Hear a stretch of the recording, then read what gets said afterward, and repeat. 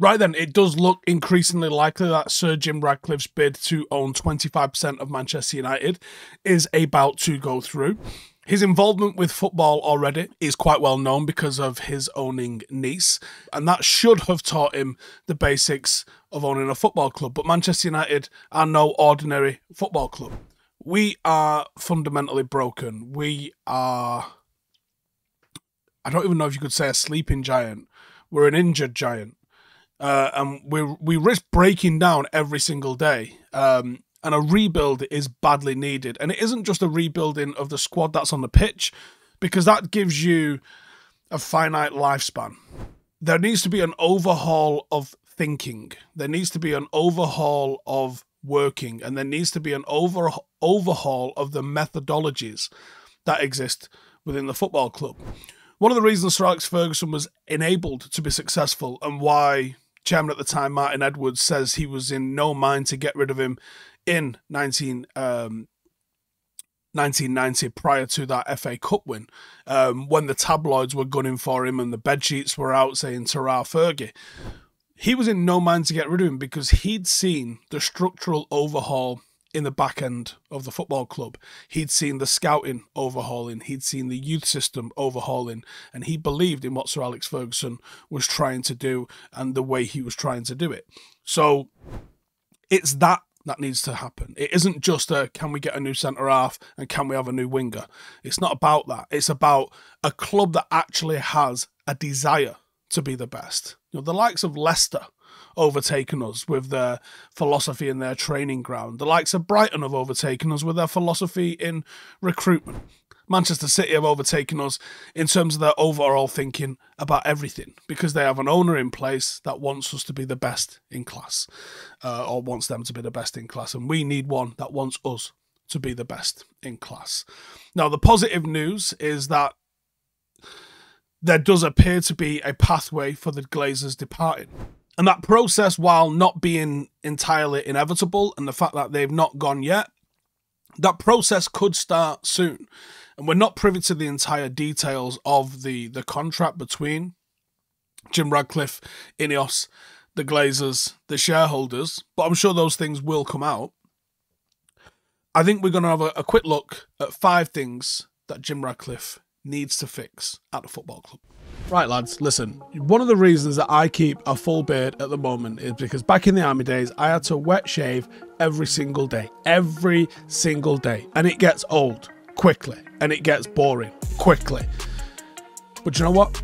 Manscaped, if this was available back in the day, might have been happy days with it. And Manscaped, your trusted below-the-waist groomers, have come up with something that is revolutionary for above the neck game as well. They've gone above and beyond with the new Handyman electric face shaver, designed to give you that smooth, chiseled look for a clean shave without the faff of the traditional wet shave. Pop over to manscaped.com, snatch yours. You're going to get 20% off plus free shipping by using the code Howson20. Listen, your mug is the first thing that people spot, right? So make sure it's something to see when you get the Handyman shaver. Take it from me, someone that cherishes their beard, this is a game changer. It can tackle up 3 days of growth like a pro. It's got the skin safe technology, so you're going to stay clear of all the nicks and cuts, giving you the confidence to really go for a close shave. It's a go anywhere thing, perfect for wet and dry use. It's not going to let you down on the road because it's compact. It's got a long lasting battery. And if you've got a mane like mine, they've also got the Beard Hedger Pro. That's a one-stop shop for beards, all your different needs. It's got a trimmer, it's got 20 different lengths, all on one guard. So say goodbye to clutter, say hello to easy grooming. Now listen, I've got a little challenge for you guys here. If 250 of you get this Handyman, screenshot me your order and tweet me with it, I will shave off this glorious beard of mine. That is my challenge to you lot. If 250 of you do it, I will go clean shaven, but I want to see those receipts from you as well. So hurry up, head to manscaped.com, use the code Howson20, get 20% off and free shipping, and let's see if the Handyman can tempt me back into the clean shaven club. In at number 1 then, and the first and most important thing to me is we clear the debt. I think that will be a long process, especially with him being a relatively minor shareholder. The biggest single shareholder, but in the grand scheme of things, a relatively minor shareholder. But the thing that Ratcliffe has to think about is the amount of debt and how it impacts us as a footballing institution. I can't stress enough just how much this debt has dragged Manchester United down since the Glazers took over. They took out a £660 million loan. They have paid in excess of 1.5 billion back. So you go, wow, took out 660, paid 1.5 billion back. What must we owe, Steve? About 50 mil? 940. Right. Okay. Was it with Wonga? Like, how did we get to pay 3 times what they initially had to buy us back, and we still own double what we cost? Mind-blowing. Now, for all the people who go, well, actually, the debt's manageable, and actually, it's a tax write-off, and actually shut your fucking mouth, right, for starters. Because that would have been £100 million every single season since the Glazers bought us in 2005. Now, 100 million is one very good signing right now, but in 2005, that was 2 world-class players. That was the world record fee, twice, back in 2005. And it was only 55 million about a fortnight before Cristiano Ronaldo signed for Real Madrid, all the way in 2009. So even in just those 4-year period alone, we could have invested just into world-class players. We could have bought 7 or 8 genuine world-class players at the top of the market, let alone actually trying to buy, you know, the likes of Benzema for what did he go at the time? Was it about £25 million, something like that? Absolutely ridiculous. But more importantly, what we would have seen is Manchester United continue to improve and invest off the field. We might have not needed to sell Cristiano Ronaldo, and we might have actually added to the team at that point. We might have refreshed Rio and Vidic and Evra and Van der Sar a little bit earlier. We might have done things in a different way. We might have seen our winning streak sustained. We might have invested into a youth stadium. We might have already upgraded Old Trafford. That 1.5 billion that has been extracted from the club to the banks and the Glazers might as well have not existed. And it's your money and my money. As a United fan, if you've ever bought a single piece of merchandise or ever had a single match ticket, that's your money and that's my money. And it's been mismanaged by the owners. And it'll be continue to be mismanaged while it still looms with almost $1 billion still owing. There is zero sign that we're going to clear that debt. Now, it's obviously not going to happen as quickly as it would have done with Sheikh Jassim, who would have gone, boom, and it's done. And you can't think of that any more than if it was just a dream, because it is that. But there has to be a pathway to clear the debt. There has to be a pathway to unshackle the club from this burden that we've had for almost 2 decades. Because for all the, well, actually, debt's fucking good in business. No, debt's good in business when it's been invested into something that gives you a positive outcome. Spurs debt is good. No one's sitting here going, fucking state of Spurs, from a brand new state-of-the-art fucking stadium that might be the best in the country. No one's saying that. They're saying that stadium's unlocked more revenue opportunities and them paying it off will be a good thing. What did we get? We got a new fucking owner. We didn't even get a new fucking lick of paint on the stadium until about 18 months ago. Debt is good when you use it to invest and grow. We didn't use it to invest. We didn't use it to grow. We just got a new owner and they fucking rinsed us, right? The debt has to go. The club needs a clean slate because the club does generate money, but it's hampered. We are fighting with one hand tied behind our back against state-owned clubs. And 2, tied to this, United's infrastructure is an absolute disgrace, and that much is clear. There seems to be a desire for the old boys network, and to me, looking from the outside, it just seems very much, there's a couple of things at play. One is the book of Fergie. Now, I'm not saying you completely throw out the lessons learnt by Fergie. Fergie didn't throw out the lessons learnt by the likes of Sir Matt and Sir Bobby Charlton. He embraced them, but he embraced them with his own ideas. We just seem that we're just going on the book of Fergie and not looking to reinvent or to take the sport any further. And the sport has moved on.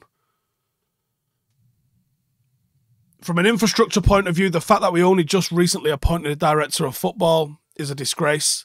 The fact that we only just appointed a director of football and his prior role was just somebody inside the academy, rather than us going out and going, who might be the best director of football in the world? That was what literally Manchester City did. They went, who's the best director of football in the world? Barcelona looked like they're doing a good fucking job, right or wrong. And they went and got him. Manchester United went, who already works here that we can give a different title to? Now, the club have just invested in a building for the women's team. The fact that they're making a big deal out of that is almost embarrassing. That building should have come before you announced that the women's team was back. You should have gone fucking bosh, bosh. There you go. Brand new building, and here's our women's team. Not, let's get a women's team. Let's run it for, what has it been, like 10 years or something like that since they reintroduced the women's team back to Manchester United. They've been playing out of Lee. They've been training out of fucking porter cabins. It's an absolute disgrace. They're treated like third-class citizens at the football club. You have a women's team because it's the right thing to do. Fucking treat them like elite athletes that they are. And you wouldn't see the absolute fucking talent migration out of Manchester United. United have had some incredible players. Some very, very good players down the years in the women's team. And they all eventually leave because we treat them like dicks. You know, including perhaps one of the best managers in the game, in Casey Stoney. The stadium's falling apart. You know, it's embarrassing that it wasn't one of the stadiums used for Euro 2028. I'm old enough to remember Euro 96. It's a long fucking time ago now. But Euro 96, they renovated the North Stand of Manchester United. And actually the entire stadium was pretty new at the time because they recently converted it from the majority terracing that it was. Obviously, the entire Stretford end was redone, the back end of the 93 season. And by the time it got to 94 sort of time, Old Trafford was this really smart looking bowl. Basically what South Stand is now, all the way around, like that bottom tier. And it looked fucking mega at the time. Because it was actually one of the biggest stadiums in the country at the time like that. And then for Euro 96, they boshed on 3 tiers of the North Stand. And it was a weird experience when you first went into those cantilevered stands because they move. It's quite normal now, especially like I'm on tier 2 of Stretford end for my season ticket now, and it moves a little bit. But it was so fucking strange at the time because all I'd ever experienced was like locked to the ground terracing and seating, and it didn't fucking move. When you get onto those, it moved. But alas, with Euro 96 came the investment required for Manchester United to host. And I watched Euro 96 live. I think I watched Germany, Czech Republic, and Italy. I think that was a group, and it might have been a quarter-final as well. And they were all staged at Old Trafford because Old Trafford was the best stadium in the country at the time. It was better than Wembley, it just wasn't as big. It was newer. It was a better look to it. Old Trafford was so much better than the old Wembley in many different ways. You fast forward to the next time the Euros comes, and what work has been done to Old Trafford? Well, they added an extra tier on the top and east and west stand, and then they filled the corners in. And that's it. Since Euro 96. Actually, that's it since... That's not even it. I mean, since 2004, actually, when the plans were afoot to fill in the corners, there's been nothing done to Old Trafford. A bit of fucking about with the disabled section, which actually doesn't benefit the disabled people that sit in them. Our disabled fans, our most vulnerable fans, that we put under the away fans who throw flares at them and spit at them and throw bottles and drinks on them. What fucking football club would allow that? Honestly, it's an absolute disgrace that that's allowed to happen. Make it a bit spicier. Put one of the singing sections right underneath the away end. That would be fucking brilliant. Not our most vulnerable fucking fans. It's ridiculous. The training ground's now vintage. Ronaldo put the boot in when he was leaving, alluded to the fact that everything was exactly the same as when he was first at the fucking club. He first came to the club 20 years ago, by the way. If Jim has got the true control that he thinks he's getting from the 25% ownership, with what I'm aware of from both him and Sir Dave Brailsford, who seems to come up a lot, and I wonder if he'll be consulted and in amongst all of this lot, there has to be a desire to improve the training facilities. And as well as this, there's a ton of local improvements. If United want to be taken serious as a football club again, there has to be improvements to Old Trafford's transport links and facilities for things like that. Like, there has to be a petition of Manchester Council or whoever the fuck it is that runs the Metrolink. If you want, I should be able to get the tram to the match. That's what it's there for. But they only ever put on 2 trams. Why is it not a big fucking train? The tram comes pretty regular, but you can stand there for 6 trams to come while you're already on the platform waiting to get on a tram, because the one that pulls up in front of you, well, that's completely jammed. You're not getting on that one. Okay, what about the next one? Nope, you're not getting on that one as well. The next one that pulls in, there's a few less people on it from wherever it stopped first. 10% of the people are going to get on. And that happens time and time and time again. And it takes hours to clear out from Old Trafford. Hours. And there's been a football stadium there for over 100 years, and this is the best we can fucking do. It's an absolute joke. No wonder they didn't want to host the Euros here. The concourses at times feel Victorian. The facilities around the ground make you feel unwelcome. I've been to some stadiums around the world, and the amenities around the stadium, and look, ultimately, you're there for the football. That happens inside. But there is no desire, it appears to me, from Manchester United to bring the community in. Like, even from a business point of view, you make money as a football club from the megastore and from what goes out on the pitch.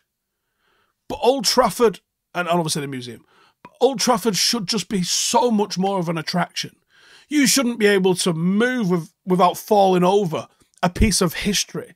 I've said it time and time again, because it's the sort of thing I would absolutely kill for at Old Trafford.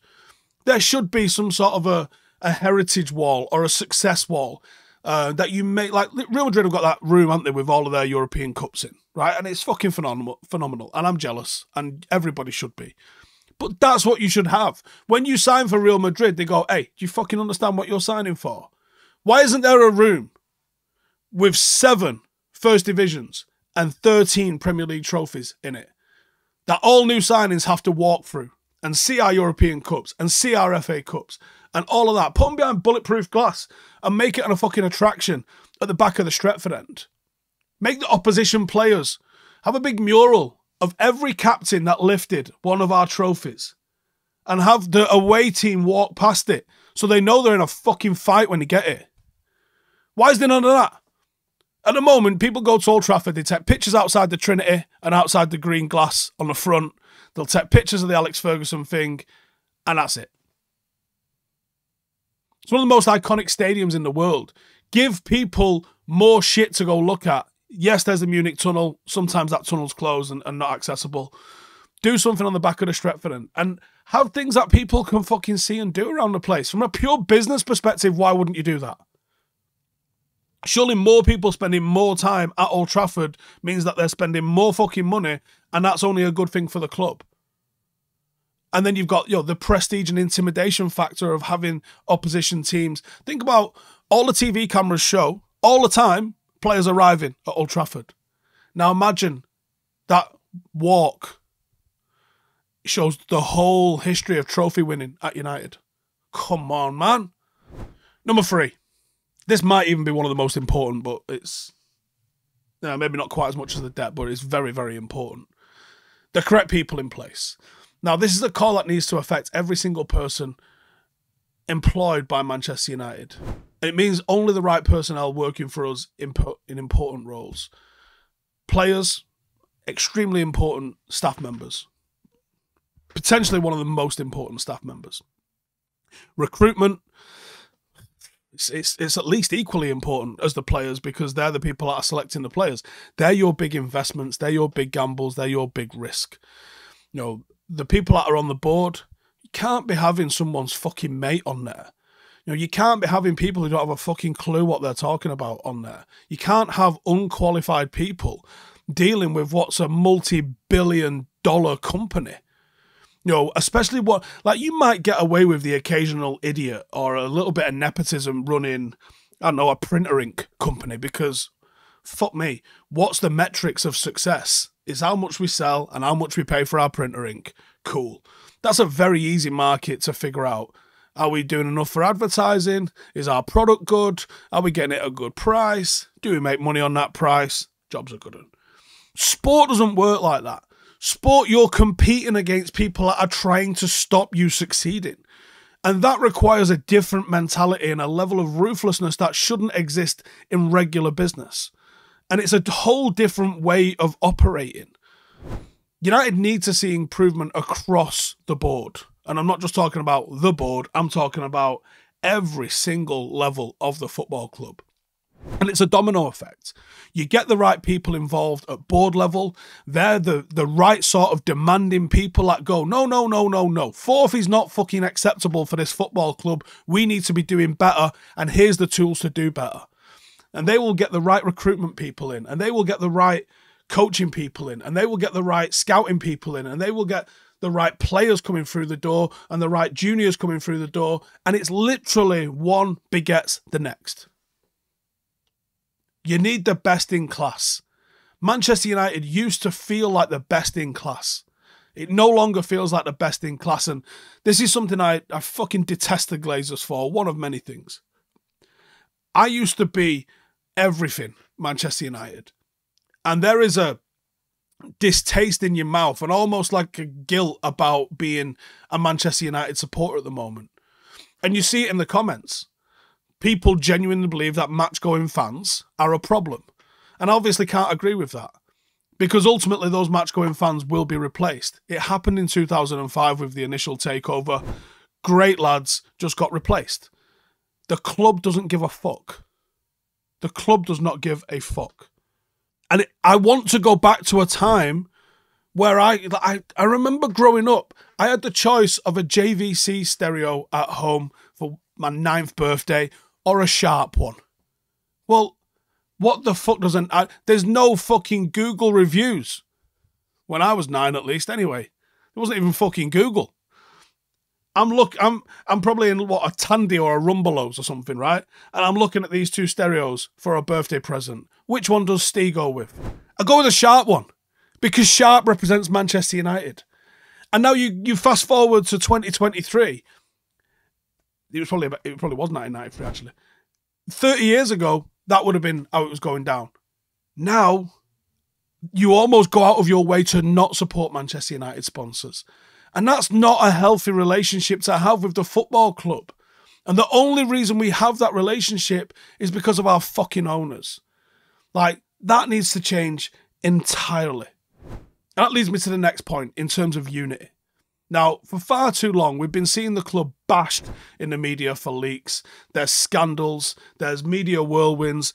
There was an element of me that thought that Ed Woodward actually revelled in any news, good or bad, because it was engagement. There was a fucking extremely distasteful thing where they talked about how they got engagement on a post about Nobby Styles' illness, which is a fucking joke, by the way. But with Sir Jim's involvement, he has to get everybody on board. And I think he's going to be up against it because there's a large section of the fan base that just wanted that instant sugar hit of a sugar daddy that was going to come in, wipe the debt out, and buy everyone the big shiny things like Mbappe. The reality is Sir Jim's getting involved with the Glazers and potentially enabled them to stay on a little bit longer. And for a lot of fans, that's treacherous and treasonous and probably going to be unforgivable. So he's against it from the off. But I think he's got a chance if he is allowed to make a statement. And if we believe the fact that the Glazers have sold their arse with Sheikh Jassim saying he wanted to restore the club to former glories, then whether or not he'll be even able to make this statement is unknown.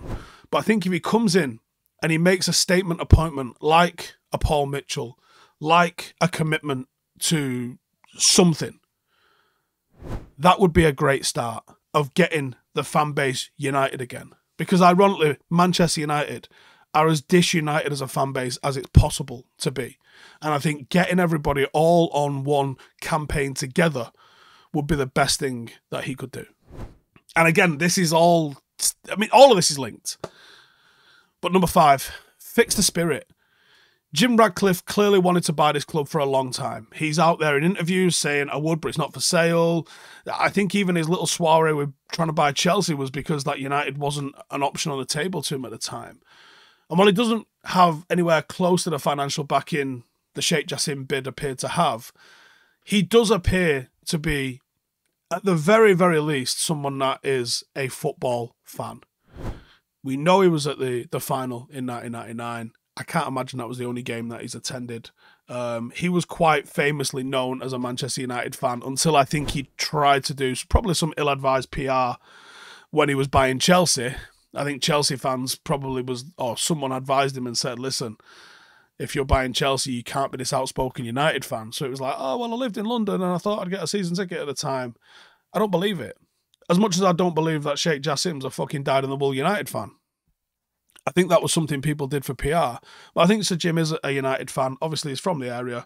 It's not a fucking crazy leap to think he's a United fan, especially when he was attending games 25 years ago as a minimum. So I think he's a fan, and I think him being a fan is very important. And the spirit of the club has been dying for a long time. Post Sir Alex and David Gill, there's been problems there for the whole world to see. And if the Glazers do actually intend to cede 100% ownership to Jim on some sort of a roadmapped plan, then I think the process to get United back could rely on the spirit of the club being founded again. And I think one thing this club has thrived on in past decades is just trying to be the best. One thing, two things, several things. And we're not the best at anything anymore. Apart from wasting money, maybe. I mean, Chelsea probably fucking overtook us in that as well. And it hasn't felt for a long time that United want to be the best. It feels like good enough is just enough, rather than can we leave a legacy or anything here. Top 4 is fine. And if it costs us an extra 50 mil to maybe push and win a title, top 4 is fine. I think involving fans would be a key factor. No one knows the club better than the fans. People on the fans forum get a lot of shit. I don't know the reason for that, but it's a fact, and I don't know if that could be expanded. Maybe I wouldn't listen to the fans on everything. He has to have his own mind and his own convictions, but I think he should involve the fans where he can, and I hope he gets to prove the doubters wrong, because you like it or lump it, we're probably going to have him. And I think crying over not getting Qatar isn't going to produce anything. So let's hope that Sir Jim is able to start the process of Manchester United remembering who we are. Let me know your thoughts in the comments. Hey, thank you for watching the video. If you are new around these parts, then don't forget to subscribe. My channel is proudly supported by my community on Patreon. If you'd like to get a little bit of extra content, a Discord group, meetups, five-a-side games, weekly podcasts, behind the scenes, and even an occasional bit of transfer news as and when I get it, then for the price of a pint, you can show your appreciation for the content that we make and get some goodies for doing so as well. Check the link in the description or click the button right here. You'll also find all of my socials here too if you want to follow me on any of those platforms. Nice one.